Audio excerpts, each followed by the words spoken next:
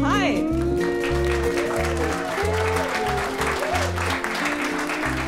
Thanks, everyone, for coming. I'm Joe Weisenthal. And I'm Tracy Alloway, and welcome to the Odd Lots Variety Show. It's our first ever live event, and we're so happy to have you all here. I have to say, I'm a little disappointed because I wanted our first Odd Lots live event to be an Odd Lots live poker tournament, but this is also cool. I'm not disappointed. Just a couple notes before we start. We have some really, really great people backstage, some guests that we've been wanting to get on the podcast for a very long time. One housekeeping note, this is being recorded in audio format, of course. It's also being recorded in video format, so please just be mindful of that. And other than that, enjoy the show. One other thing, we don't have time for Q&A, unfortunately, but we'll have cocktails and reception afterwards. You can hang out and then mingle and ask questions that you didn't get a chance to ask. So let's get started. All right, our first guest is a criminal. It's an actual convicted felon. He is the former CFO of Crazy Eddie, which for any longtime New Yorker may remember their ads in the 70s and 80s. It was an electronics retailer, also a fraud through and through from the beginning. And so we have the CFO. He now does work on forensic accounting. And I want to bring in Sam Antar.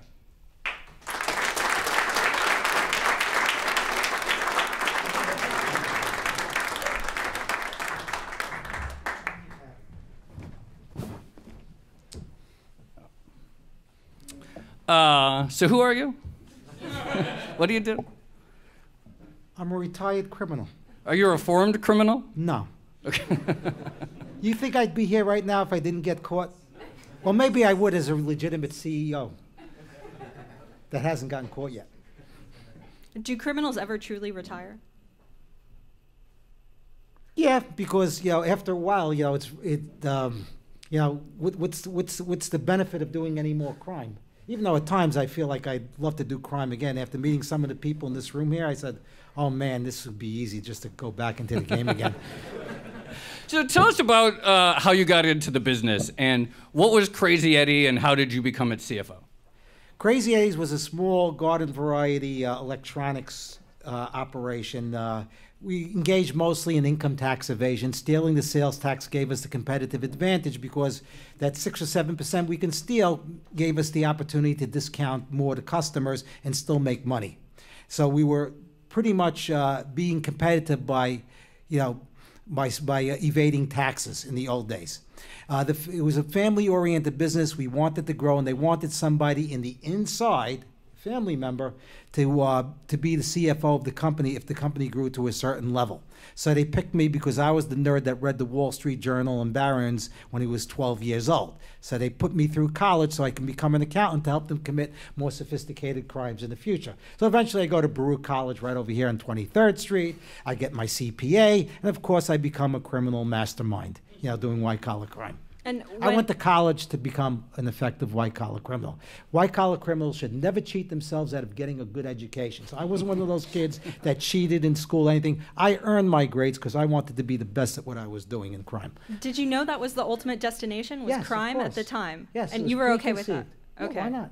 And It was fun. So I made what- a lot of money.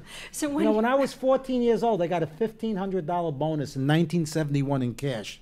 Does anybody have any 14-year-old kids? Imagine if your kid came home with a $1,500 cash bonus today, even. And the money, of course, is not worth as much as it was back then. Go ahead. So what was the most useful thing you learned from accounting for a life of criminality? Is that people are very, very gullible.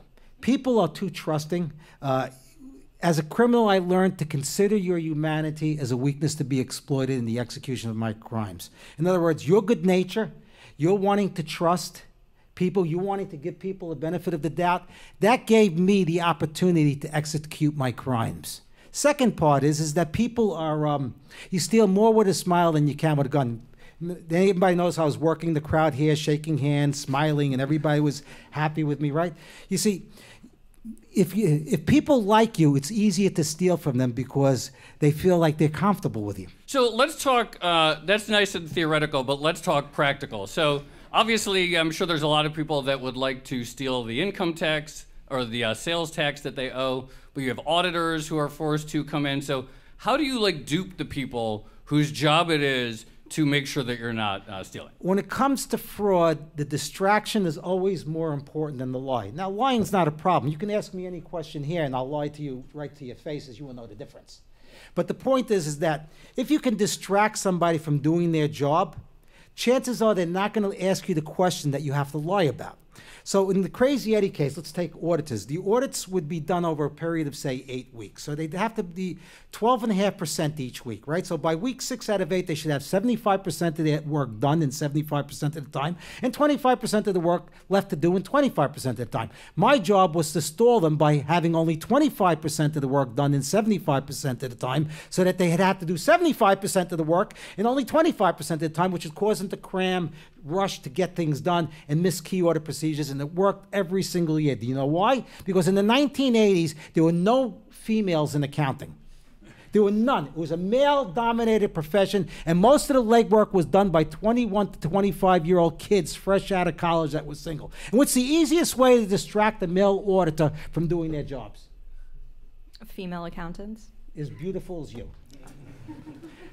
And they spend most of their time flirting with the females instead of doing their jobs. And every single year, like Pavlov with the dog, you put the food in front of the dog, it salivates. Well, you put the female in front of the accountant, they salivate, they don't even do anything else. That's pretty much how we were able to succeed at frauds. We didn't get caught because of our auditors. We got caught because somebody thought that Crazy A's was a gold mine. And they took advantage of a drop in the stock price, and they took over the company right from out under us. In other words, we were a victim of our own fraud. Now, I was going to say, talk to us about that moment. What happened when you heard that someone was actually interested in the company and you knew that it was a fraud?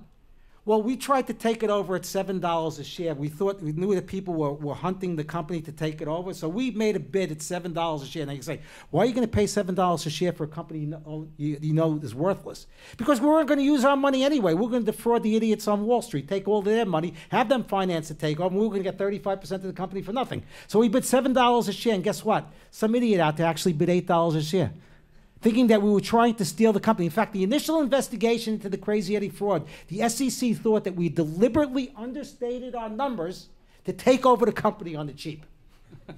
Well, I want to back up a second. What is the difference? And Sam was a guest on a recorded podcast, and I thought this was one of the most key ideas that he said. There is a difference in the nature of fraud when you're a private company versus a public company. Right, I think this is very important. The economics of crime change when you go public. So what's the difference? You get a better bang for the buck overstating your income as a public company, even if it means overpaying your taxes, than understating your income as a private company and evading your taxes. For instance, if I steal $1 million from my own company as a private company. In other words, I skim $1 million and I don't show it as income, and we have a 40% tax rate, I'm evading $400,000 in taxes. Simple math, right? $1 million, 40%, $400,000, right? If I now am a public company and I put that $1 million back into the company, right? I have an inflated pre-tax income of $1 million. I'm going to overpay my taxes by $400,000. I'm going to have an inflated net income of $600,000. And if my company is trading at a multiple of earnings, let's say 30 times earnings, PE ratio, I'm creating $18 million in fictitious wealth by overpaying my taxes by $400,000. And guess who owns most of the stock? The Crazy Eddie people. The Antar family does. We created a securities fraud by going legit. We said it was more profitable to screw investors than to screw the Internal Revenue Service. That was the whole idea behind the Crazy Eddie fraud. Okay, I'm going to jump forward again. What was it like in prison, and did you do a Shawshank Redemption kind of thing where you started doing everyone's tax accounting for them? My kids are here. Believe it or not, I didn't go to prison. I got house arrest, and when they were young, because they were too young to be traumatized by what was going on, they'd see Daddy wearing an ankle bracelet, so they'd bring their friends over to show off their daddy's ankle bracelet. So did you tell on your own family members? Yes, but not my immediate family, my cousins. Yes, of course, absolutely. You think I'm going to go to jail for them? Have to have some standards. Yeah, some So, standards. one thing I'm very curious about, and we just have a couple minutes left, is these days with computers and all kinds of more ease of tracking inventory, is it harder to do fraud these days? No, or is it... crime evolves. I'll give you one example, with computers and everything. One of the questions raised by Wall Street prior to us going public was whether we had an adequate computer system, which we didn't. So what do? We get Computer World magazine to bring one of their beautiful female reporters over, right?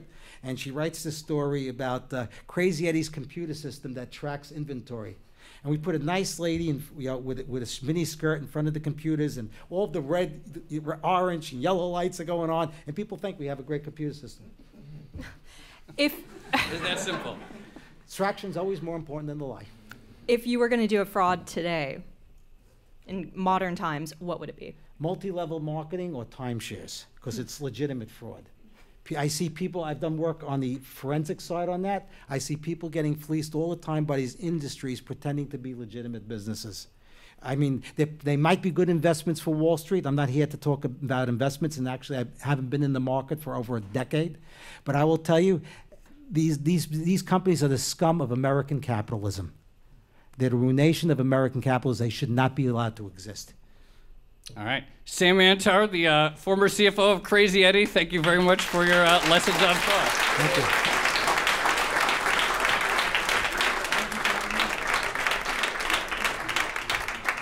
All right. Moving swiftly along, we're going to bring up our next panel. And those of you that listen to Odd Lots know that obviously we talk a lot about financial markets on the show. And I think sometimes there's a tendency to think that markets are sort of divorced from people's day-to-day lives when in fact they matter a lot to how everyone lives. So for our next panel, we're going to focus on some big moments in the debt market specifically, and big moments in the debt market that have actually changed the world in various ways. Our next two panelists are Brad Setzer, an American economist and former staff economist at the Treasury Department. Many of you probably follow him on Twitter, and if you don't, you definitely should, because he has great insights.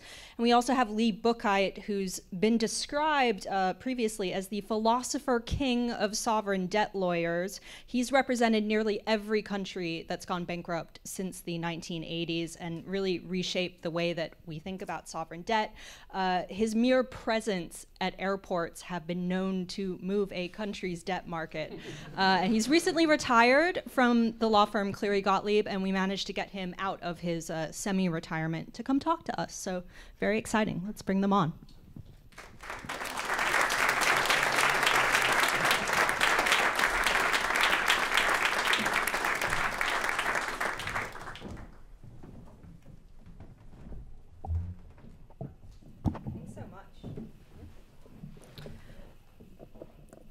Right. So we purposefully gave ourselves a really sort of vague intro, which means I now have to struggle to think what the first question is. But I think we want to focus on debt crises to begin with. Do they all look the same? Is there a common thread? How do you actually spot a debt crisis coming? Lee, let's start with you.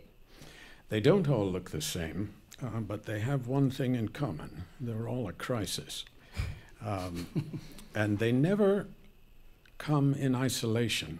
A sovereign debt crisis will almost always be accompanied by a banking crisis or trade crisis, a currency crisis, sometimes a social crisis. The pressure on the politicians who are there when the crisis begins is intense, because they all know that history suggests that the politicians there when a crisis begins are rarely the ones there when it ends. Brad, by the way, I just want to tell a little quick anecdote about Brad, because we're here.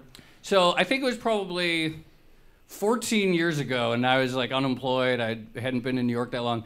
I applied for a job to like blog about economics or something, and Brad was my interviewer, and I bombed the interview, and I didn't get the job. But that's because he asked me about Argentina had just defaulted a couple of years ago, and he asked me some question about Argentina. I was like, I just, BS'd my way through it. I had no idea. So I bombed. I didn't get it. But we're now here, and I'm, he's in the hot seat. So, and once again, Argentina is in the news.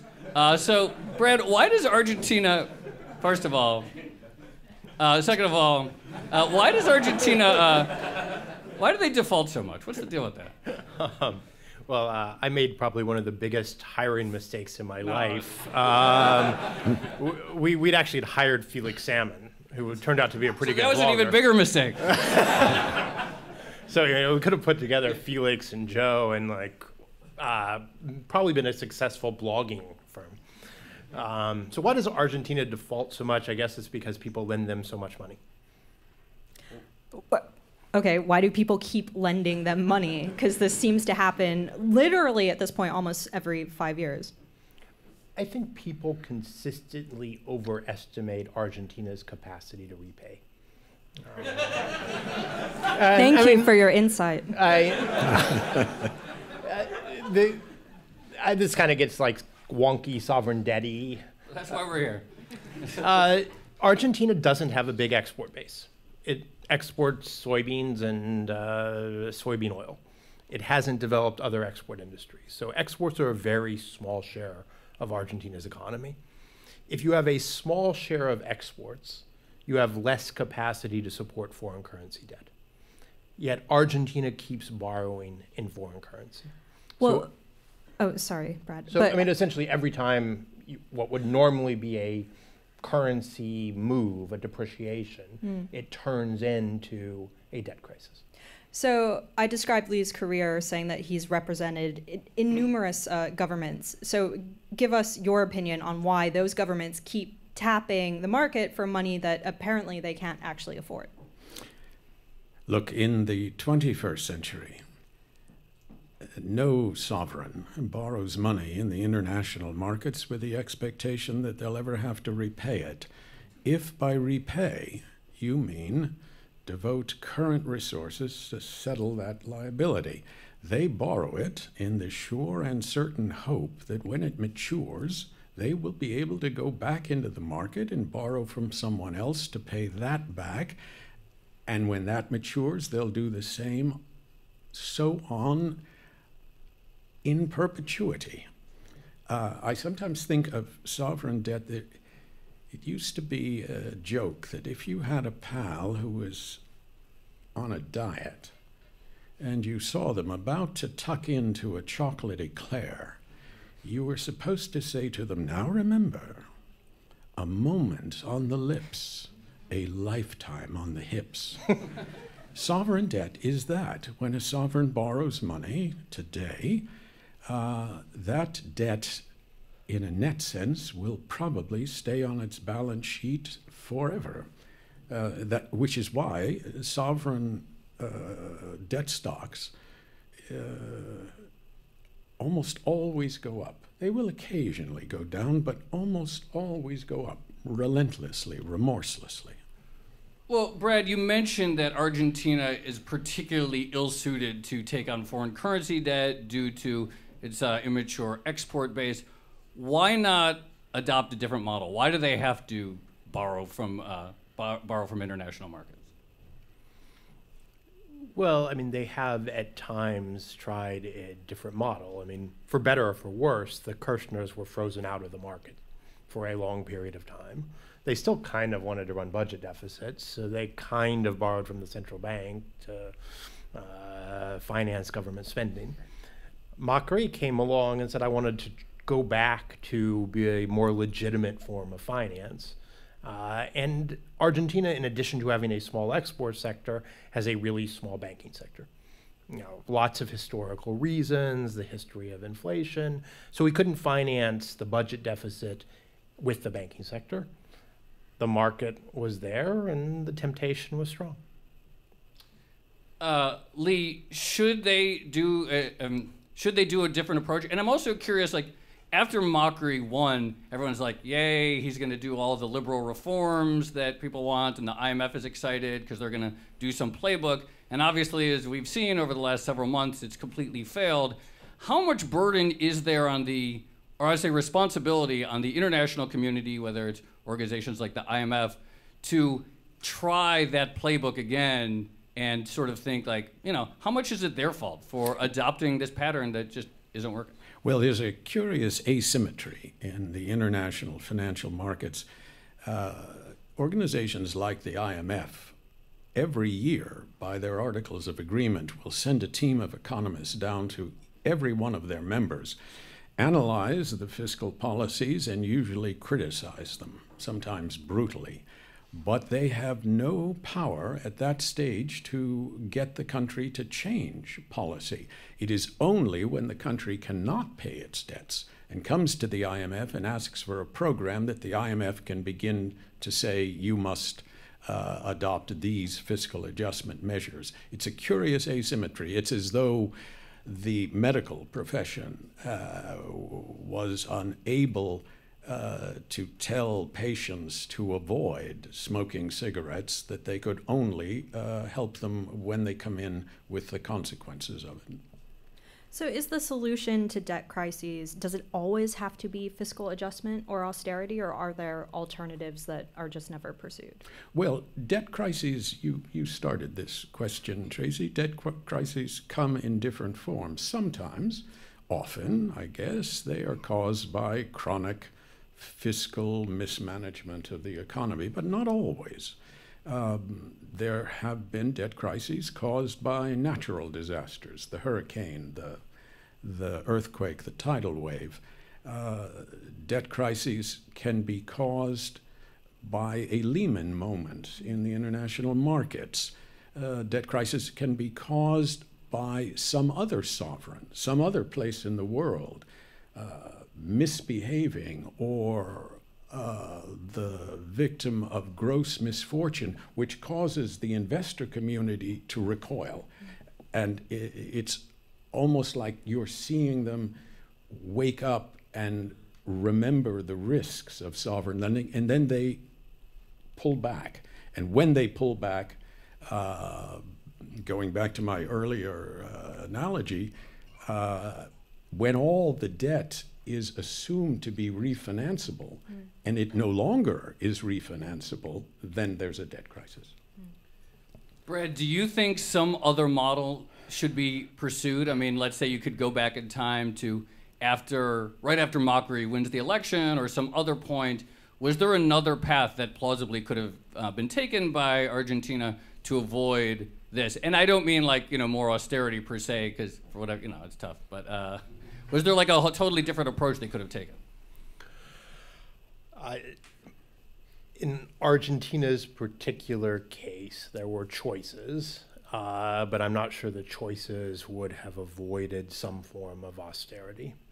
One choice would have been to borrow more in pesos, not to borrow in dollars. I mean, you get into debt trouble most typically when you borrow in a currency that is not your own.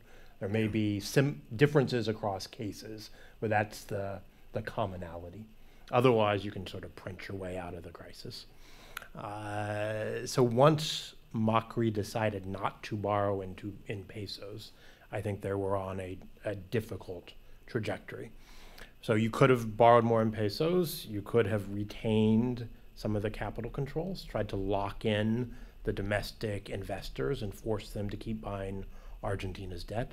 And in that world, if you had not been relying as heavily on the central bank for financing, you probably would have had to have run smaller fiscal deficits at the time. The other question, which sort of Lee avoided, is that once you get into trouble and once you default, then it becomes a question of how much you want to pay back. And so one way of avoiding too much austerity after you have stopped paying is to strike a generous deal with your creditors and give yourself a fresh start. Right. On this note, Lee, do you hate creditors? No, certainly not. Look, the countries, all countries, but particularly developing economies, can benefit enormously from access to capital markets if it is done with moderation and maturity. The problem, and this goes to Joe's, you were dancing around this, but the answer to your question is that the political flesh is notoriously weak. Look, Politicians like to spend money. It helps them get reelected. Politicians don't like to tax because it doesn't help them get reelected. They don't like to cut services because that doesn't help them. Borrowing, particularly borrowing from outside your own country, so in the international markets, is the way to cover that deficit. It allows you to spend money without raising taxes, and for as long as it lasts, it's a wonderful thing. But the problem is, it is, for most politicians, too tempting. And they will borrow often to the saturation point of what the market will lend them. And that is where global economics comes in. If you live in a time, as we have for 10 years, in which the central banks, the major central banks of the world, have driven interest rates to near zero and have pumped massive amounts of liquidity into the market through quantitative easing and similar programs, there's enormous amount of money sloshing around that will need a home, and they will welcome a borrower willing to take it. So there you have a confluence of two dangerous things: a tendency of politicians to borrow as much as they can, and a tendency of a market, not a tendency, a financial imperative to lend money to someone at the best interest rate they can. Let's talk about a country that's even worse shaped by a long shot, I think, than Argentina, and that is Venezuela. And Tracy mentioned, Lee, that you were in retirement, but given all the ructions... Semi-retirement. Semi-retirement. So you are involved in some way in Venezuela, but you're not working for Maduro, right? No. Okay. So what are you doing with Venezuela? Yeah, I am acting as what we're calling a strategic advisor to the Guaido administration in Venezuela. And what's on the agenda for helping them, and how much can you actually do as long as Maduro is clinging onto power? Well, that's the problem. Until that man takes the hint that he should exit the political stage, there isn't much that can be done with respect to the country's external debt. The country owes north of 150 billion US dollars. Its economy has been utterly decimated by 20 years of corruption and grotesque economic mismanagement. There is a deep humanitarian crisis in the country. There is a serious refugee crisis at levels proportional to Syria. But there is no possibility of dealing with that debt stock until Mr. Maduro says adios. Brad, do you have any thoughts on Any suggestions? The approach forward for Venezuela? Well, I mean, Venezuela is going to be like the Super Bowl for sovereign debt lawyers. Once the restructuring gets started, you have every single possible issue. You have two sovereign borrowers, one sovereign, one quasi-sovereign, the PDVSA, the state oil company, both of whom owe a decent amount in international bonds. The legal equivalence or non-equivalence between their debts is to be determined. Ample scope for creativity. The contractual provisions in Venezuela's bonds are very old school, which means that they have more litigation possibilities and avenues and fewer tools to facilitate a restructuring than a modern restructuring clause would allow.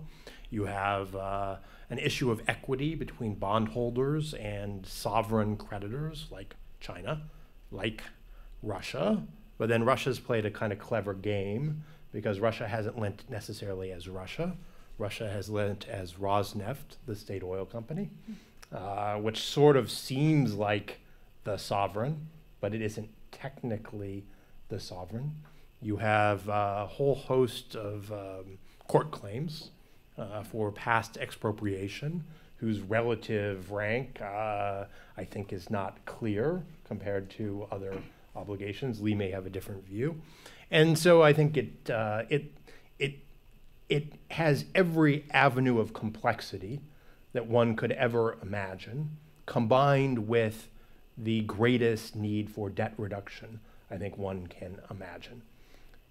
Brad, how important are debt relationships to international politics? Because on the one hand, you are building up a relationship between two companies. This country owes that country some money or vice versa. But on the other hand, you can see it as a point of antagonism when things start to go wrong or whenever there's tensions. And the one I'm thinking about right now is China and the US and $1 trillion plus worth of US treasuries held by China. Look, I probably made my name by tracking China's treasury holdings before anyone else thought it was interesting. And the boring reality is that the treasuries have been the most boring aspect of the trade war. China hasn't used them as leverage. China probably can't use them effectively as leverage. I think China has been disappointed by the fact that its its treasury holdings, which at one point in time were like 25% of China's GDP, they've kind of come down. Treasury and agencies, to be correct, have never really provided them with much leverage over the U.S. political system. Soybean farmers, on the other hand, are a much more potent political force. I think that's partially because the U.S. borrows in its own currency, partially because the Fed can buy far more bonds than China could ever sell, and partially because the relationship with China was always arm's length. The U.S. never really wanted China to accumulate so many reserves, and as a result, the U.S. never promised China much of a return. I think the Chinese learned this. I think one of my theses is that frustration with the lack of leverage provided by treasury bonds contributed to China's decision to lend more through its policy banks, more through the Belt and Road Initiative, more through direct, close relationships, loans to specific politicians, specific companies, and less through a deep liquid bond market like the treasury market. So I don't know if people know this or not, but Tracy has contributed to the tensions between the U.S. and China with an article that she wrote a couple of weeks ago. So apparently there's some people that like bought some old Chinese bonds from like the early 1900s, like in an antique shop or something like that they just say they're bonds. And now they're trying to lobby the Trump administration to get, to enforce, I mean, you describe it, they want Trump to make China pay them. Sure. They want Trump to basically exert pressure on China to pay this 100-year-old debt that the People's Republic of China actually repudiated back in 1949. So Lee, we were talking about this earlier. Do you think they have any sort of shot at these people like picked up some pieces of paper? And Wait. Is China going to be represented by Lee? In which case, no shot. Legally, I think not. Whether Mr. Trump wishes to use this or rattle this saber, that I don't know. But these bonds were actually the subject of litigation back in the 1980s, and the courts decided that the statute of limitations had run on these obligations. It isn't just China, by the way. There are Tsarist Russian bonds that went into default in 1917. They slosh around. And there was actually a very interesting situation in the mid-90s when Russia wanted to issue Euro bonds in Europe. The French government said to the Russian government, not until you pay us some money to settle the old Tsarist bonds that are held by French citizens. And they paid them, I think, $500 million to do that. So these things slosh around. There are other countries, by the way, that so there might be a little bit of option value. Something could happen where they're worth more than paper, right? My image is most of these things are framed and on bathroom walls and break the glass when Mr. Trump tells you to. They are beautiful debt certificates. I'm just going to say that. They're very gorgeous, and we should all buy them for the art value, at least. Lee, we'd be remiss if we didn't ask you in your 40-plus year career what your most interesting moment was, jetting in and out of countries often in bankruptcy or on the verge. Interesting is a hard adjective, but most tense, I think, was Greece. Greece in 2010 encountered a terrible debt crisis. Greece, a member of the Eurozone, a member of the European Union. So it had as its domestic currency the euro. But it wasn't a domestic currency like the Argentine pesos. The Greeks unilaterally couldn't print it. And so in that sense, it was a foreign currency. They owed north of 300 billion euros, virtually all of it in the form of bonds. And the question was, would a debt restructuring for that debt stock force Greece to leave the Eurozone, possibly force it to leave the European Union, to bring back the drachma? And that had enormous political consequences across Europe, because many in Europe thought that the Eurozone, the monetary union, was indissoluble. And had it proven not to be, might there have been others who would leave? Might the markets have looked at Greece and said, if Greece can restructure, maybe Spain could, maybe Italy could, maybe La Belle France could? And would that not bring a cataclysm upon European finance? So it was a tense period. All right, we're almost wrapped up. Before we go, I just want to turn the subject a little bit, because Brad, we were talking about U.S.-China and the trade war, and sometimes you come on TV and I say, what's your prediction for the trade war? So with less than a minute to go at this point, what is your prediction for where things are going with U.S.-China trade? My guess, this is one of the cases where you can get on TV simply by reading the president's Twitter account and saying that the best predictor of what U.S. trade policy will be with the tone of his past 10 tweets. If the past 10 tweets are Jay Powell is the biggest threat to human civilization, then he's probably not thinking about escalating with China. If his last 10 tweets are I'm a tariff man, he probably is going to escalate with China.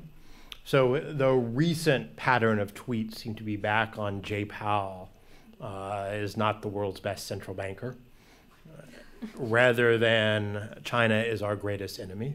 So right now I'm putting slightly higher odds on a kind of what's called the mini deal. China buys some soybeans, the U.S. doesn't escalate any further. I don't think the Trump administration really wants to do the last round of tariffs anyway. And then that provides sort of an unspoken truce to go through the election. All right. All right, we're going to leave it there. That's Lee Buccheit and Brad Setzer. Thank you so much for being with us.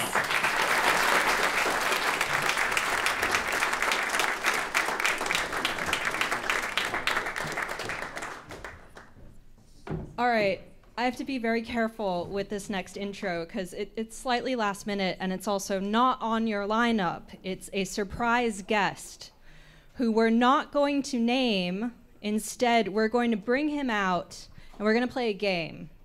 And you all are going to have to guess who he is, and you're going to have to do so by asking questions that can be answered in yes or no format. And there are a couple people in here who I know who this person is, so please don't ruin it for everyone else.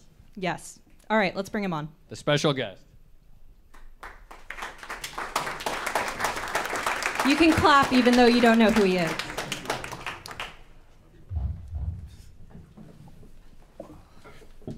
All right, who is it? Who wants to guess? Shout it out. It's being recorded, so, try to ask loud. Are you living in a bread box? That's a yes. Keep it coming. What financial frauds have you committed? None. Good question. Yet. None yet. What's your Twitter handle? Don't have one. Mystery. Do you specialize in the repo market? I do not. Barely know what that is. You're the Bitcoin guy. No. Good guess, though. That is a good guess. You work on the Odd Lots podcast. The question was, do you work on the Odd Lots podcast? No. But you're welcome to, Yeah. come If you on. want. I'll come by tomorrow. Are you related to WeWork in any way? What's a good question? Are you related to WeWork? No. I'm interested to know why it was that, but yeah, no. They're in the news, so Well, it's yeah, plausible obviously. that Okay, could be fair enough, a fair enough. WeWork question. Do you work in Midtown? Do you work in No. Midtown? Are you involved in country music? Are you involved in... That's a good question. No. Unfortunately. Do you have an opinion on platinum coins? No. You know what I love? That, like, no one is even, like, anywhere in the ballpark so far. Like, I swear, none of you have asked remotely, like... You're not getting warm at all. Not even close. Can you play guitar? No. If I did, I had one. Do you work for the government? I'm kind of young, but no, I do not. Are you a comedian? No. Are you a food server? You guys are it's getting worse. Yeah. Actually, I wandered These questions up here. are getting further away. Yeah. Can you do something with the towel? No, it's not a towel. This So is a okay, cloud. so there's a hint. Yeah. Why don't you show the hint? Because Okay, it's we'll been show like the 2 hint. minutes. Yeah. And Doesn't seem It's we're not getting getting anywhere better. close. You guys are getting anywhere close. Here. This, in particular, is the important piece. Yes, there All right, you go. someone got Somebody got it. You're one of the 13 kids. It's 11. It's actually So it's 11. But Yeah. we'll give that to So you. wait, just to be clear, so the shirt, in case you didn't see, it says SPDR, and that was enough for someone to say that you were one of the kids. So Okay, who are the kids? What's going on? I'm going to do the unveil before Okay. people start talking about platinum coins again, or Bitcoin. So the Spy 11, also known as the Spy Kids, are 11 pretty random now millennials who have about $250 billion tied to them in the form of the world's biggest ETF, the SPDR, S&P 500 ETF, known by the ticker SPY. I still can't believe this is real. So what's the deal? Well, basically, SPY was created as a unitary investment trust, partially because it would be easy to get through the SEC regulations. At the time, to create this type of vehicle, they had to basically get two separate divisions of the SEC to come together and approve it, which, if anybody's worked with regulators, that's incredibly What year was difficult. this?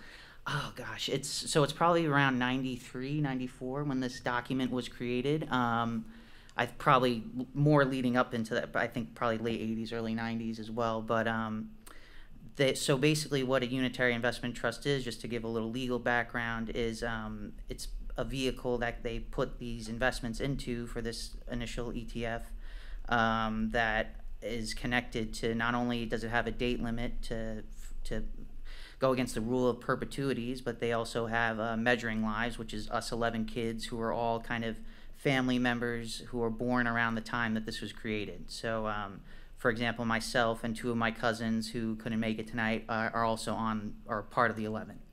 But you didn't know that you were actually listed on this legal document until one of our reporters actually called you up. Yes. What was that conversation like? Did you think immediately that it was a scam? Yes, actually. I was like... This was just a few weeks ago? Yes, this was probably mid-August, yeah. So you've gone your whole life without knowing that the world's largest ETF, how much is in it now? $250 billion, its continued existence is contingent on you and 10 other people being alive. Yes. Okay, I just want to get that clear. And you found this out a few weeks ago. Yes. I mean, the lead-in email, it's like, you're connected to this massive billion-dollar fund. I mean, that reads like any Nigerian prince scam. Like, guys, you're getting real elaborate. Like, businesses are giving this info away in these hacks. Like, why do you got to do all this? I'm still a little confused. Right? What was the legal requirement? I still don't know actually. Well, so I have a question on this because you actually touched on it already, Yeah. the rule against perpetuities. Yep. Have you just become an expert in this in the past 3 or 4 weeks? A little bit. So my mom, who put us on this list, was actual Amex counsel at the time for the American Stock Exchange, who kind of helped push and create this product. And yeah, she kind of explained it to me. It's basically to avoid having something that can go on in essentially perpetuity. You can't have any, like, for example, a trust. It could, if you had it go on in perpetuity, it can be doling out assets forever, in theory. But that's why they have these rules in place to kind of limit these things, and one of them is to use measuring lives, and that's what we are, essentially. Do you resent that, like, they've made so much money on this, and I assume you don't get anything? That was my first question, and yes, I was what's quite your cut? do I get like a, I don't know, a 1%. royalty or anything? Yeah, just 1%. Like That couple doesn't of seem that spy, much. yeah, Yeah. like come on. Does someone, I mean, clearly not, because you didn't know about this until recently, but how do they know that you're alive? You know, that's funny. That was a question we had. Like, who's tracking? Is there anybody tracking us? My cousin joked it's like the Bourne Supremacy, where they have all like the faces and the heartbeats going like on the screen and all. I don't think anybody did. I don't think anybody. So I think a thing to understand here, when this was all done, this was part of a 60-page legal document that was meant to be filed at the SEC and like lost forever. You know, it just would end up in some random government file. They weren't expecting these things to all be digitalized and put up on Edgar filings, and easily searched by people on Twitter, apparently. Not easily searched. I did that search, by the way. Well, somebody had found it, right? Yeah, and sent it to us. Yeah. Okay. But yeah. it took a long time it took years for them to find it. Yeah. Why were they searching Actually, that for you? person might be here. That's my question. Today. Who was it? I'll tell you later. Okay. So, have you met the other Spy Kids? Are you all friends now? I like to think that you're all going to go on vacation together. But you and can't be form in the a same room tontine. together, right? Like, that seems like it would be like a major financial stability risk to have you on the same plane or the same building, right? Like, It does not seem like a good idea. No, actually, so two of them, other names on the list, I don't know if, their names are out there already, I guess. Pete and Paul Pavelka are my cousins, and they were also kind of born around the same time, so my mom thought, well, yeah, let's put them on there as well. what do you actually, by the way, what do you do besides I work $250 billion riding on you? So I actually work in public relations for a financial PR firm, M Group. Who's fake? M Group, got to give the plug. Sorry. You got to get something out of this. Yeah, right? So it's not that weird that financial reporters reached out to me. It was kind of like, but the weird question was like, is your name Kevin Patrick McGrath? Now, I don't use my middle name on anything. Like, I think it's probably on 2 documents connected to me, and it's... So that was like, when I was like, what? Like, what is this all? Like, that was really the thing that ticked me off. I was like, where does this come from? Are you putting it on your business card, Spy Kid? Haven't yet, but I'm thinking about it. Also thinking about getting some identity protection service. That's right. If anyone wants to help crowdfund some identity theft protection for Kevin, whose full name and birth date is widely available, we should probably do that. Can I just say I'm extremely impressed that, like, how articulately you talk about, like, securities law and the law relating to perpetuities and stuff like that. You know, I mean, I guess, like, you probably crammed after, like, discovering all this and wanted to learn everything, but I'm very impressed. Oh, thank you. And no, it's part of that. I mean, sure, I definitely read into it, but also just being around my mom my whole life, and she was just very, talked about work very openly. Oh, yeah, what did she say? So at some point, I assume you asked her, like, Mom? Yeah, like, so before, I think maybe shortly before Rachel was able to contact me at work. Rachel is the Bloomberg reporter. Yes, correct. She had called my home and gotten my dad on the line, so he's like, obviously this has to be connected to your mother. And I realized that once I saw someone sent me the filing, and I saw that it was Spy, and I had known Spider from being a kid, because obviously they had the really cool merch and Spy. You know, as your 8-year-old kid, you go to like your parents, like the swag room at their office, and you see like spiders, and I was like, oh, awesome! Like, I'm grabbing all that. You're perfectly made for Odd Lots, by the way. Yeah. If you think that's cool. Exactly. And yeah, it was just kind of. I called her up and I was like, Mom, like, did you do this? And she's like, did I do that? She did not remember. Again, this was just a very... I thought it was going to be more like, I knew one day this conversation was I know, that's the more exciting. Yeah. But no, I think it was just, for them, it was very routine. It was just kind of like a call going around the office like, hey, does anybody had recently had kids or know somebody who had recently had kids who want to put their name on this fund? And All right. And now I'm on one of the 11. No pressure. Yeah. All right, Kevin McGrath, thank you so much for coming thank on you and for being our having me. surprise Thanks, guest. And thanks everyone for playing the game.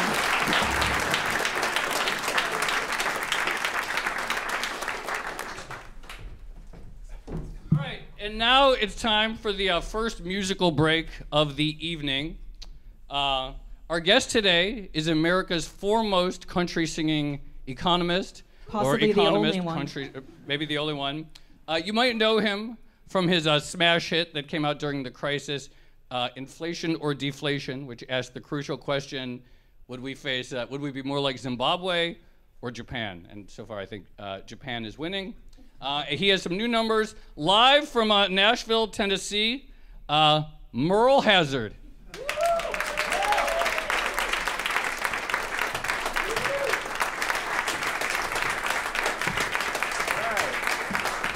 Thank you, Joe and Tracy, for that very kind introduction. Your mic on there? Howdy. All right. Y'all ready to hear some down-home music about high finance? Well, my name is Merle Hazard, and that's Hazard with a Z as in zero interest rate policy. The songs that I've done over the last 12 years or so since the crisis have been about economics, finance, banking, derivatives, and asset-backed securities. They're songs about life. And people do sometimes ask me how a country singer from Nashville could kind of get into that kind of thing, but to me it really just comes natural. My daddy was a coal miner, and my mama was a supervisor in compliance at Morgan Stanley Dean Witter. Now this first song I want to do is on a monetary topic, and it's seigniorage. And if I said seigniorage, I'm not going to quiz anybody, but does that mean a lot, a little, or nothing? Okay, so for some of you, it's a new topic. Basically, when a government produces its money supply, it makes a profit. Could be an emperor in ancient times, a king, queen, modern government. They could be stamping coins with images. They could be printing paper. They could be doing it electronically. They make a profit. They use it in part to pay their army. And now central banks actually buy securities and make interest and dividends on this created money, and that's seigniorage. So I figured that's a pretty good topic for a song. And it's to the tune, I'm going to use an old melody you may recognize. It's by a guy named Harry Warren, who's been gone for decades. But Junior, you ready? Oh, this is my son, Merle Jr., accompanying on guitar. And you ready to do that, seigniorage? I'm ready. All right. All the money you print and the coins that you mint, that's seigniorage. On as much as you may, there's no interest to pay, that's seigniorage. From the hills to the plains, like a dream of John Keynes, it's state income. Every central bank knows that as M0 grows, they can make some. Even gangsters with cash in an illegal stash, that's seigniorage. For a central bank earns as the black market churns, this is true. Money's value is strange. It's a means of exchange and of storage. That is how central banks printing dollars and francs earn seigniorage. Yes, seigniorage. That's seigniorage. Thank you. Thank you.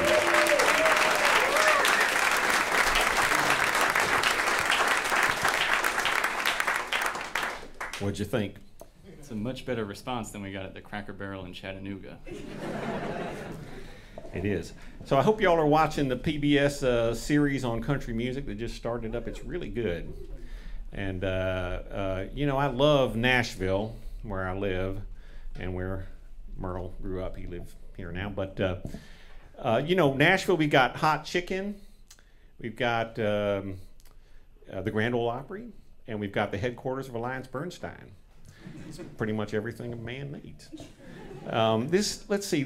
One thing I love about country music is you can take an idea, the kind of idea you wake up in the middle of the night and you might forget when you wake up or dimly recall, but if you write down a few words and make them rhyme, put a few chords on it, you've got something.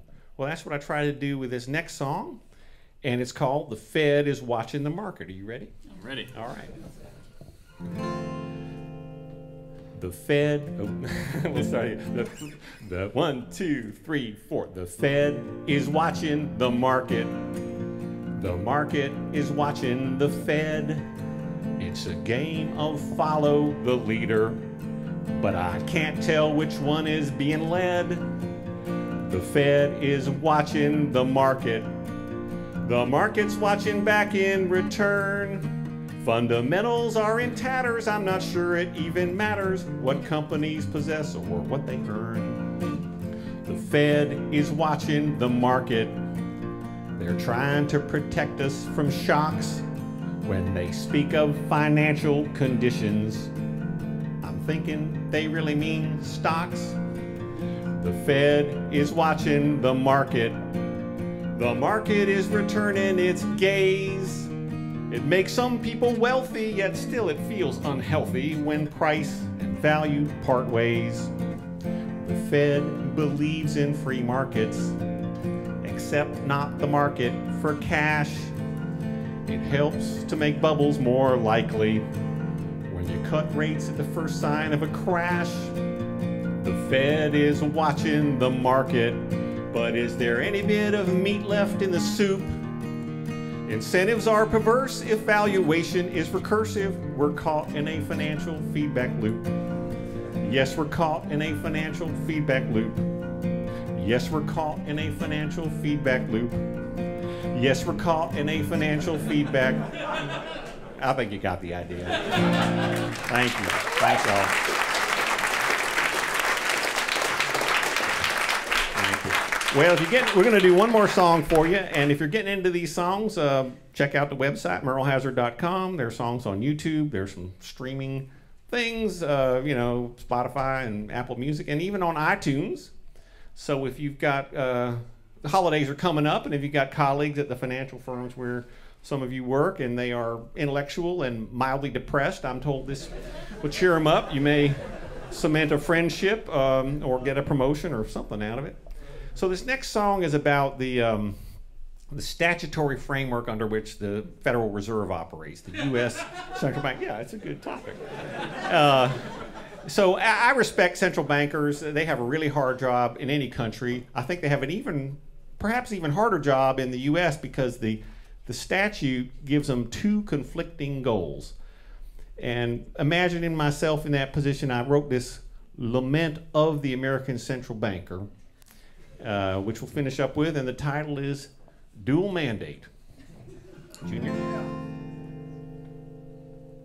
It's awfully hard to be a central banker. Rich folks like to see the currency strong, but the average Joe's not overjoyed if he's destitute and unemployed. Seems like every time I choose, I'm choosing wrong. The right says I should tighten up on credit, not Donald Trump, but most of the right, to keep the risk of inflation nice and low. While the left and many economic scholars are urging me to print more dollars, I'm torn between the two ways I could go. I've got a dual mandate. Dual mandate. I gotta keep prices stable while giving jobs to those who are able. Dual mandate. Dual mandate. My job is harder than you'll ever know. Unlike here in the U.S., the Bank of England has it relatively easy. Bank of England. And so I hear, does Europe's ECB. European Central Bank. Their goal is for stable price. That's simpler and must be nice. A single mandate, unlike poor, unlucky me. 'Cause I've got a dual mandate. Dual mandate.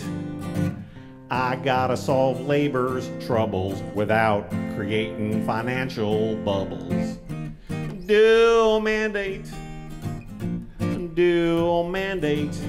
It's tough for me to make our economy grow. My job is harder than you'll ever know. All right, thank you all very much. It's great to be here at Odd Lots.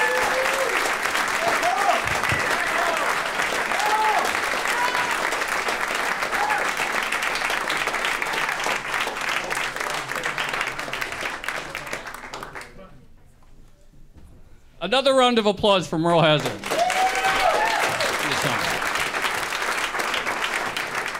All right, well, we've come to the final interview of the night, and I think unless you've been living under a rock over the last year or so, you've probably heard in the news a lot of debate and discussion about modern monetary theory. Probably a lot of it has been caricature. It's like, they're the people who just say print the money. They kind of do. But also, so it's also kind of caricatured.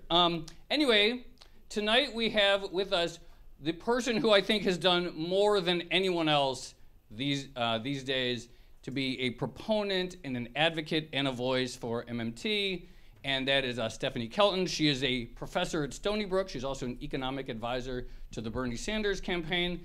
And in addition to talking a little bit about what MMT is, we're going to get her perspective on the state of the economy and economics right now, because we live in interesting times, large deficits by historical standards, very low interest rates by historical standards, and yet things aren't working. We're not having inflation like people would have expected. Wage growth has been poor. GDP growth across the developed world, very mediocre since the crisis. So I want to, economists are scratching their head. So looking forward to hearing how a MMT economist examines some of these puzzles of modern economic life. So Stephanie Kelton.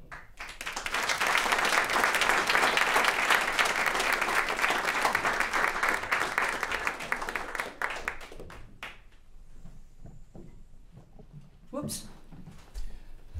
I'm breaking stuff.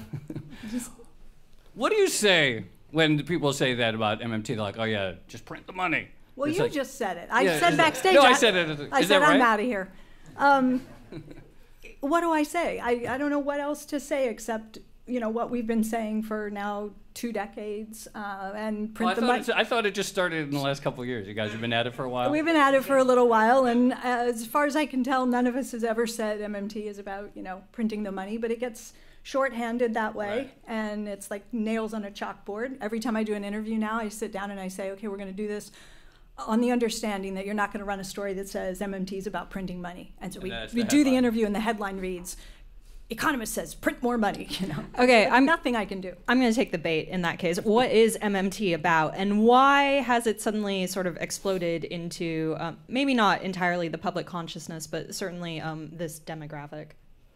Well, it's like the impossible question to say, what is MMT about? Because it's a group project that started more than 2 decades ago with maybe a half a dozen economists in the early years producing scholarship on questions from the Eurozone to trade to Social Security to government finance to deficits to the it's this enormous project. So there's no way to just say this is what MMT is in like a sound bite. But I think most people, when they think of MMT, they think of it as an analytic framework. So it's we're macroeconomists. So it's an analytic framework that tries to update the lens through which we understand the monetary system and the policy options that are available, I guess, in the post-Bretton Woods, post-gold standard era. And so we're basically saying, look, there's policy space that has opened up around us since we have gone off of the gold standard or fixed exchange rates, and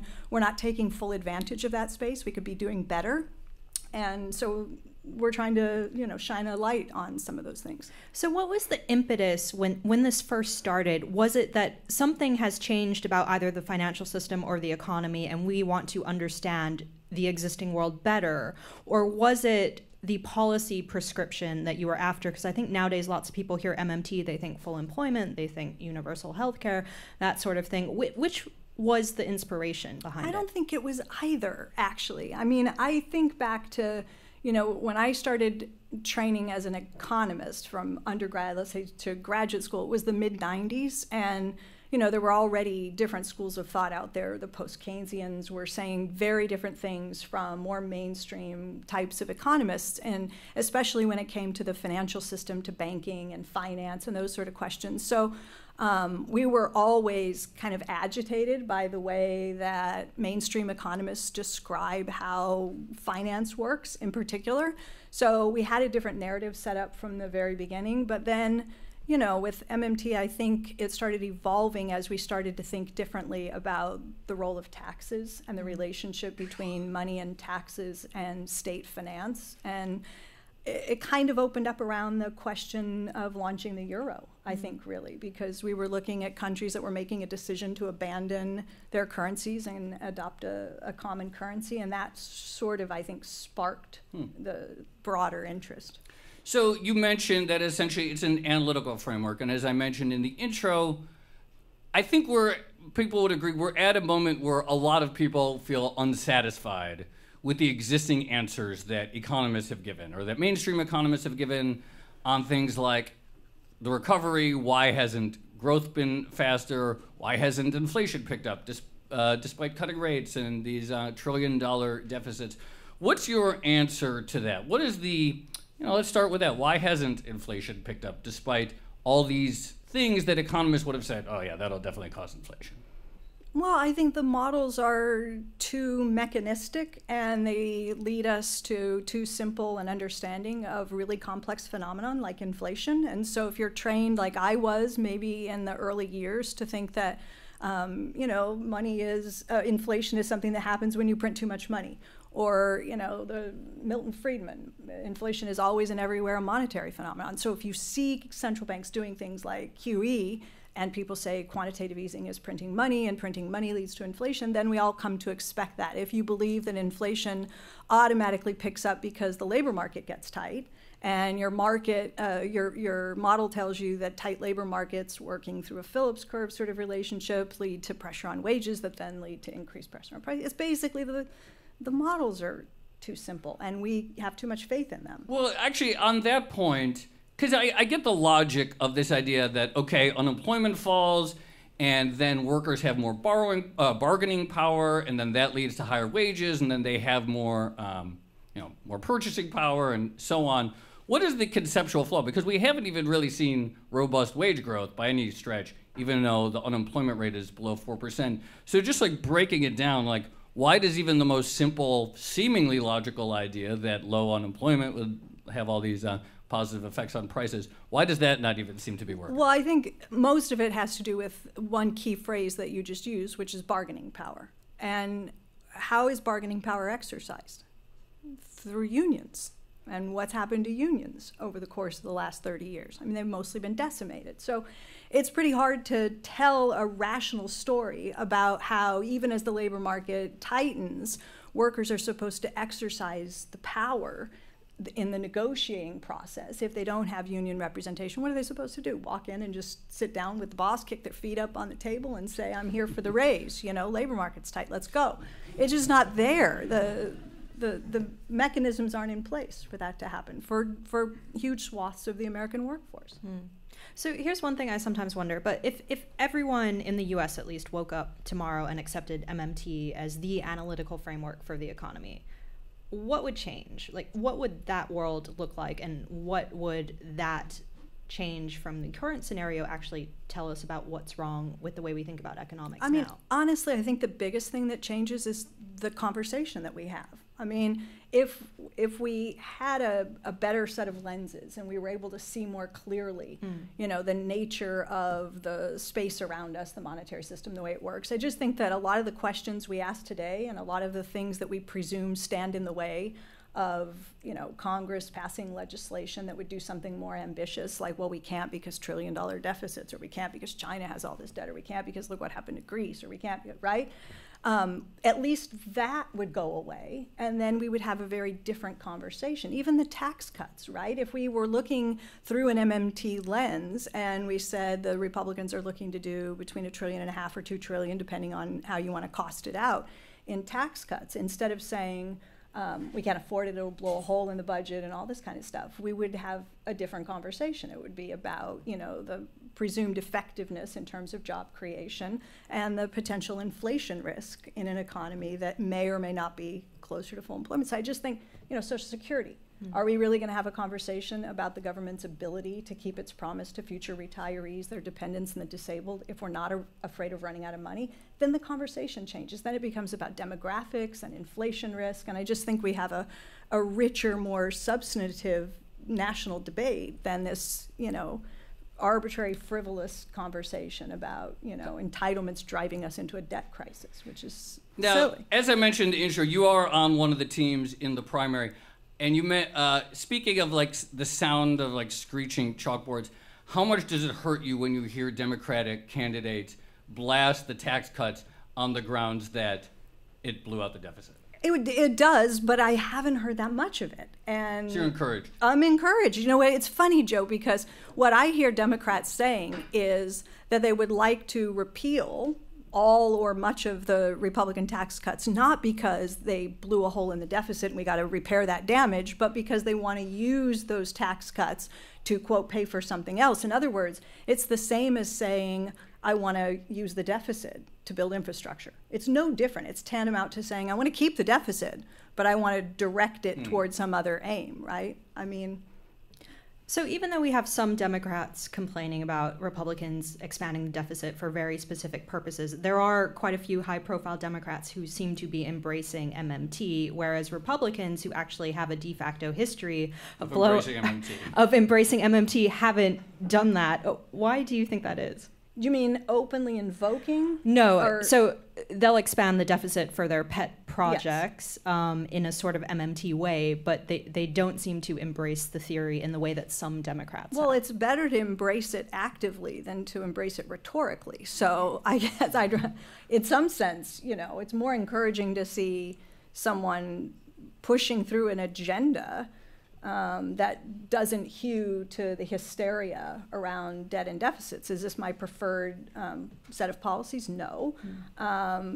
But, you know, it's not as if it's encouraging just because a few Democrats have invoked MMT, because at the same time, you know, the Speaker of the House has reinstated PAYGO, and that's not terribly encouraging if you're looking at the potential to take the House and the Senate and then move ambitious progressive legislation. You're not going to do it in an environment in which PAYGO is in place, which is a rule that exists in the House of Representatives today that says you can't add to the deficit. So everything has to be deficit neutral. So, I mean, it's good and bad. There's progress for sure being made. Now, one of the policy agendas that's likely to be on the plate of a theoretical Democratic administration, particularly if it's of the more progressive wing or if it is Bernie, would be a Green New Deal. And something that you hear people say is like, some people are like, well, how can we afford it? And the response is often, well, you know, we didn't ask that question. We didn't choose to fight the world wars based on whether we could afford to. We figured out a way to do it. So what are the lessons from the wars? And I mean, I think Keynes wrote a pamphlet, How to Pay for the War, that apply today towards something as ambitious as a Green New Deal. Yeah, I mean, I think that Keynes's little book, which it was called How to Pay for the War, that's literally the title of the little pamphlet. And you would think, just based on the name of it, that this must be a book about where to get all the money to finance World War II. And Keynes was a British economist, of course, so this was, you know, advice for the British government. And it turns out, you read this thing, and it has nothing to do with where the British government is going to get all the money to finance the war effort. It's about understanding that this is going to be a massive endeavor, that it's going to involve transforming the economy away from one that's oriented around producing for the consumer to one that's oriented around winning the war, right? Transforming the entire economy. And Keynes was mindful of the inflation risks because the government was going to have to ramp spending way up. And in order to do that, it was going to have to take resources away from other uses. And so you're elbowing out the private sector in order to bring people and industries into public service and to orient, for the war effort. So the whole book is about how to do that in a way that avoids, to the extent possible, creating an inflation problem. And it turns out it was really effective. It was a very careful analysis of how to allow the government to spend into the economy while removing enough purchasing power strategically, right? It was really important to Keynes that they remove the purchasing power from the right hands, because if you remove purchasing power from the wrong hands, you might not do much to mitigate the inflation risk. In other words, if all you do is tax the very richest people who weren't going to spend much of that money in the first place, then you run the risk of a real inflation problem. So he understood that this had to be done really strategically. So with a Green New Deal, same thing, right? The same principle applies. If you're going to do something that is truly transformative, that you're not just talking about transforming the way we deliver energy, but the way we build housing and transportation and the way we deal with food production, agriculture, you're going to touch nearly every piece of the US economy. And so the lesson is to look back at what Keynes told us and to figure out, if you're going to go that big and you're going to make that kind of investment in the US economy over a short period of time, 10 years or so, right? That there are important lessons to learn from what Keynes was doing in that little pamphlet, and inflation is the major risk, not bankruptcy or financing. So this sort of connects with one of the criticisms that you often hear about MMT, which is it's actually not that different to Keynesianism in various ways. How would you respond to that? How would you lay out the differences explicitly? Well, I think there are a lot of them, and you're right. I mean, there are examples like the one I just gave, where I'm saying basically, when it comes to the Green New Deal, listen to Keynes. Okay, that was about inflation risk, but there are very substantive differences between the way that we analyze some big questions and the way that some headline Keynesians. I mean, I don't know how much I want to pick on certain people and give specific examples. I was a contributor at Bloomberg for a period of time. I got into a little back and forth with Paul Krugman. We traded some columns, him in the New York Times, me writing for Bloomberg. And there we teased out, I think, some of the important differences. I mean, the conventional Keynesian models tell you that deficits are supposed to drive interest rates up. That's the way it works in normal times. And that when the government increases its deficit, it has to increase borrowing. And as it borrows more, that gobbles up private savings that are no longer available to finance private investment, leaving companies with fewer resources to invest. And so investment goes down. And as investment goes down, you get a slower growing, more lethargic economy. MMT, this is just one example. But MMT says, no, hang on. Deficits don't gobble up savings, they augment savings. If the government spends $100 into the economy and only taxes $90 back out, we label that a government deficit. But what we forget is that I just deposited $10 into some part of the economy. My deficit, if I'm government, I'm Uncle Sam, my deficit becomes a surplus in some other part of the economy. So from the very beginning of this crowding out story, where deficits become the villains of progress in the economy, MMT says, no, hang on. You're getting it wrong from that very first step, right? Deficits add to savings. And then we could go on about the relationship between interest rates and investment. They think that they are obviously inversely related. We say interest rates are a policy variable, not something determined by market forces, or at least they always can be. So we go on and on. Another thing that people say about MMT is that, like, well, yeah, sure, because the U.S. is the world's reserve currency, so the U.S. has a lot of policy flexibility.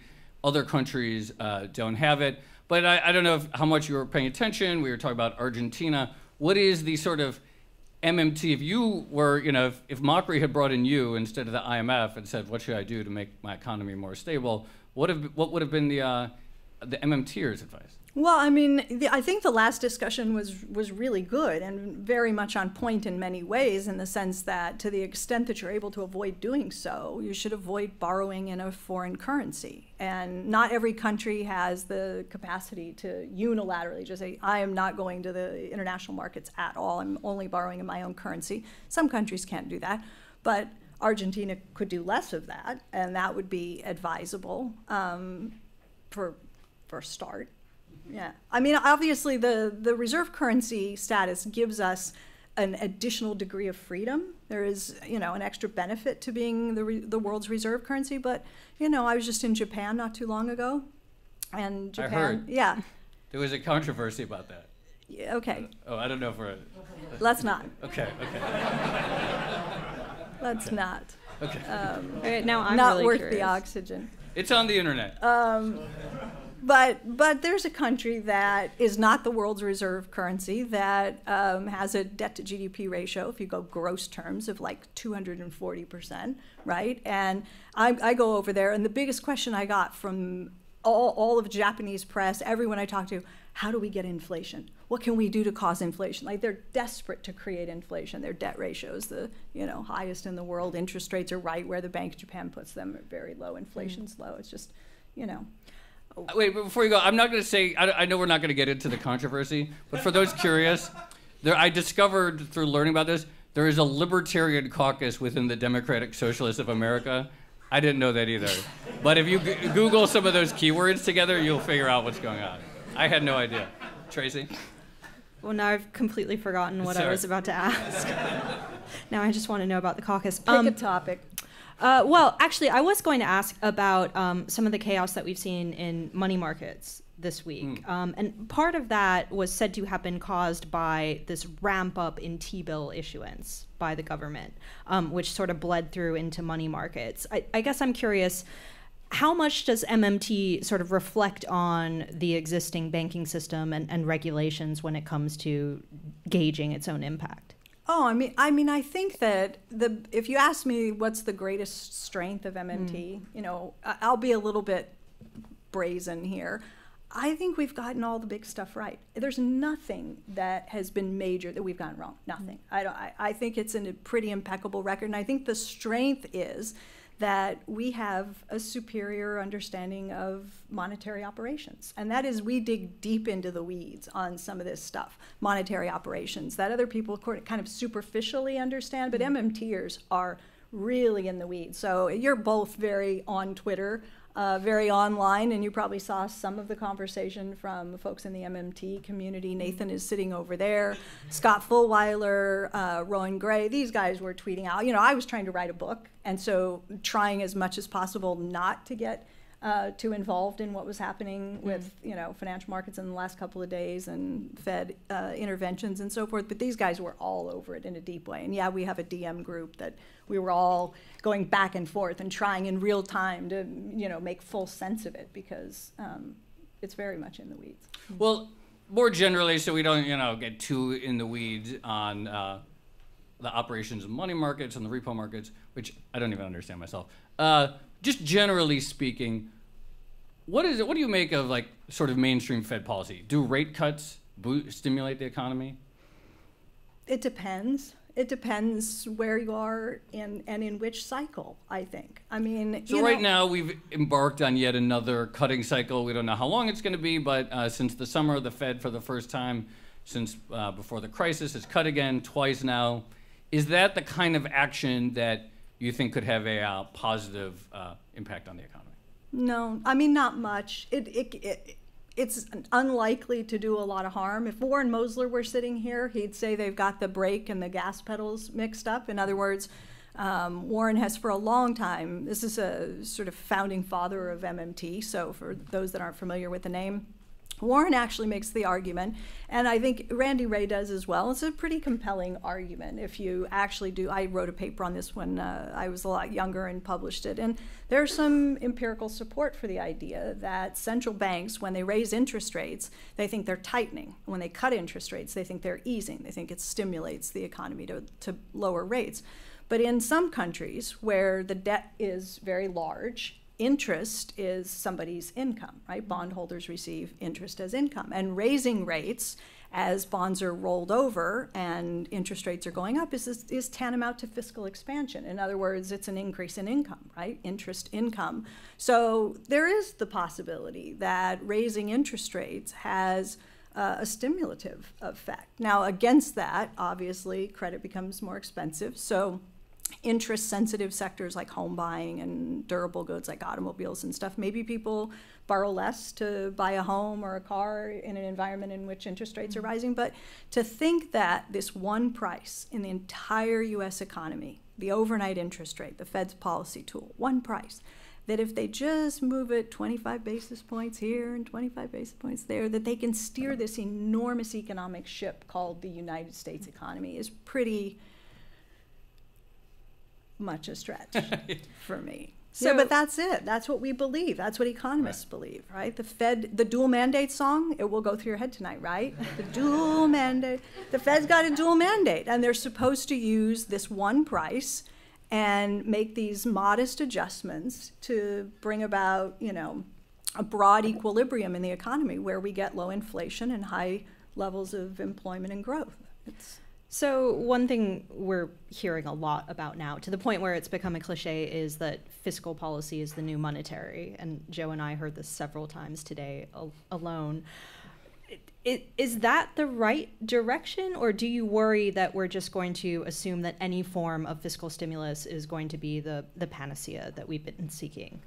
Well, look, I think that, you know, this is textbook stuff, right? There are two levers. If you're doing macroeconomic policy, you either pull the monetary policy lever, which is conventional policy, tweaking the interest rate, or you pull the fiscal policy lever, and that's taxes and government spending. And for the last 30 years, we have leaned extremely heavily on central banks, not just here in the US, but around the world, right? The central banks were the only game in town. Fiscal policy is that thing that sits behind the glass with the break in case of emergency cover on it, and central banks are supposed to steer economies, right? And that hasn't worked all that well for 30 years. You know, Larry Summers says the last 3 expansions in the US were bubble driven.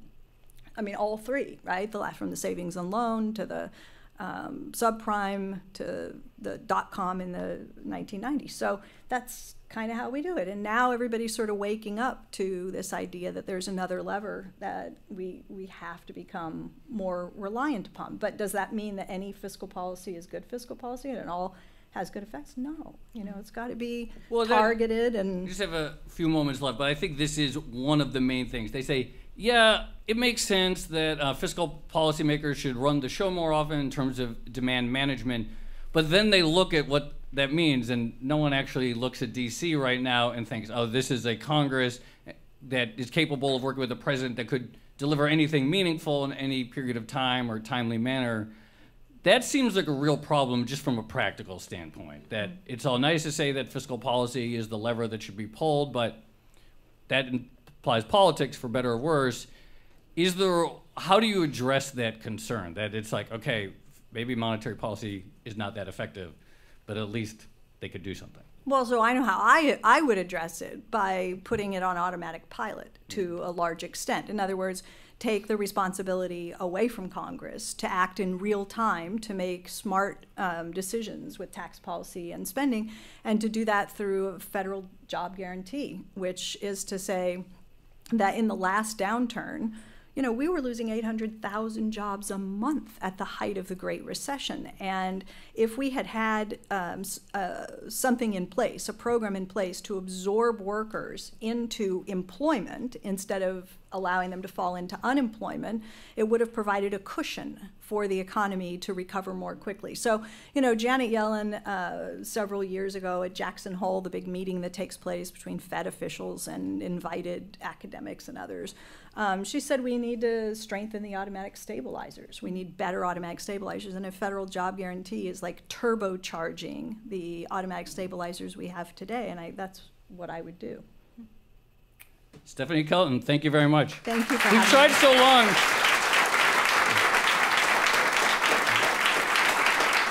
We've tried a bunch of times to actually get you to come on the podcast itself, so I'm glad we finally made it happen. I'm glad too. Thanks for having me.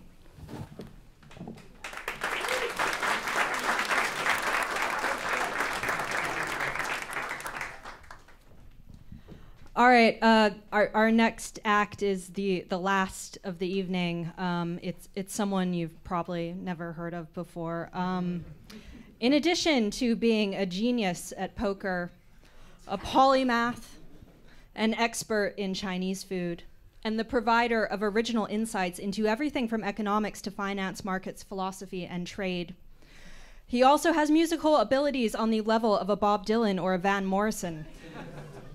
He's also the best colleague anyone could ever ask for, despite writing his own introduction and making me repeat it here.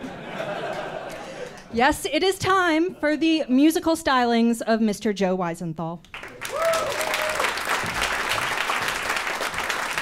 All right, I'm just gonna play a few songs, but I'm really intimidated now after having watched Merle play, but I wrote a few songs about markets and economics. This first one is about one of my favorite lessons from markets, which is that no matter how bad things get in life, one of the lessons that markets tells us is that they can get infinitely worse. You can always go to zero. Well, I met the old trader in the pits of Chicago, and where I'd be without him, heaven only knows. 'Cause he taught me the lesson I still think about today. And anytime I'm feeling down, I think of what he'd say. Well, I told him I was gonna buy a stock, 'cause it went down so much. And I said it's gonna rebound and I'm gonna make a bunch. He said, I hope you get your money. Yes, I hope you get your cash. But there's a simple lesson that's of use in life in math. No matter how hard you fall, no matter how low you get, you can always go down another 100%. No matter how hard you fall, no matter how low you get, you can always go down another 100%. Well, I heard you're doing badly and you're trying to get well. Well, I heard you're in the valley and you're trying to climb the hill. Well, I think that you'll do better. Yes, I really think you will. But there's a simple lesson that I'm trying to instill. No matter how hard you fall, no matter how low you get, you can always go down another 100%. Well, I think about life's journeys and all its ups and downs, and all the hidden corners that I couldn't see around. And sometimes it's like I'm swimming and I'm trying not to drown. And I think about the lesson I learned in Chicago town. No matter how hard you fall, no matter how low you get, you can always go down another 100%. Well, I saw that trader years ago and he was looking frail. He made a fortune trading cotton, then he lost it leaning on the rail. He said it really don't matter much, you just got a few years left. And it don't matter how high you pile when you're facing death. No matter how hard you fall, no matter how low you get, you can always go down another 100%.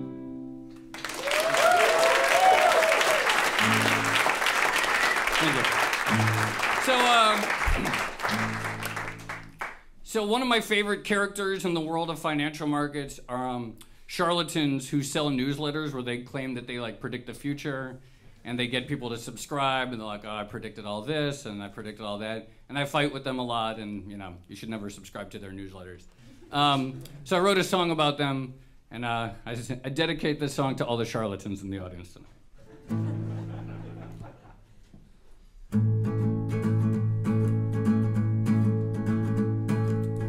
I knew bad things were gonna happen. I knew the bombs were gonna fall. I knew that stocks were gonna crash, and I tried to warn you all. Now listen, my friends, I get no joy from being right. But if you wanna know what happens next, you gotta pay me for my next insight. $50 a year is really not that bad to know the things that I'm knowing. $50 a year is really not that bad to know the way that we're gone. I knew bad things were gonna happen. I knew the bombs were gonna fall. I knew the stocks were gonna crash, and I meant to warn you all. Now listen, my friends, I get no joy from being right. But if you want to know what happens next, you gotta pay me for my next insight. I predicted Brexit and President Trump. I know which way the wind is blowing. I predicted the mortgage meltdown and Amazon's melt up. I can see the seeds we're sowing. I knew bad things were gonna happen. I knew the bombs were gonna fall. I knew that stocks were gonna crash, and I tried to warn you all. Now listen, my friends, I get no joy from being right. But if you want to know what happens next, you gotta pay me for my next insight. Some say I'm a genius, but that's really not it at all. I just know where to look. And if you want to know all the things that I know, you gotta read a lot of ancient Greek books. Some say I'm clairvoyant, but that's really not it at all. I just know where to look. And if you want to know all the things that I know, just download my free ebook.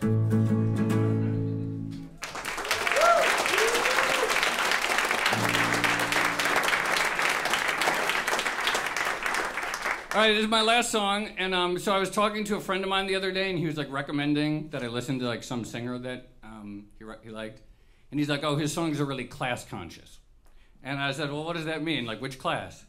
And he's like, "Well, the working class, obviously." And then it occurred to me as soon as he said that, like, no one ever writes a folk song for the shareholder class. Seems unfair. So I wrote a folk song for the shareholder class. It's called the Shareholder Blues.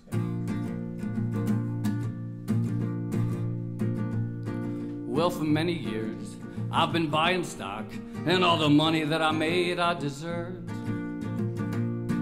But lately, I haven't been doing so hot, and I blame it on the Federal Reserve. And the working man, he wants more pay, and a bonus of 1,000 large ones. And I'd like to say that it's okay, just as long as it don't eat into margins. Hey my friend, haven't you heard the news? I've been coming down with a bad case of the shareholder blues.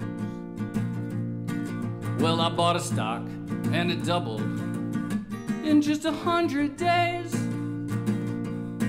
But that wasn't long enough to be eligible for the long-term capital gains. So I held on to it just hoping that I could pay less tax. But you can guess what happened next. The stock gave the gains right back. Hey my friend, haven't you heard the news? I've been coming down with a bad case of the shareholder blues. Now these are tough times for everyone. Student loan debt burden on the young, and the low interest rates don't help as you get older. And there ain't no raises for the working man as soon as they pay Uncle Sam. And nobody gives a damn about the struggling shareholder. Hey my friend, haven't you heard the news? I've been coming down with a bad case of the shareholder blues. Now the newspapers say the economy's booming, but we all know it's sick. But if you listen to me, I've got a few ideas, and we can make this economy tick. But if you enact the policies that me and my friends don't like, we're gonna bring the economy to its knees when we go on a capital strike. Hey my friend, haven't you heard the news? I've been coming down with a bad case of the shareholder blues. Thank you.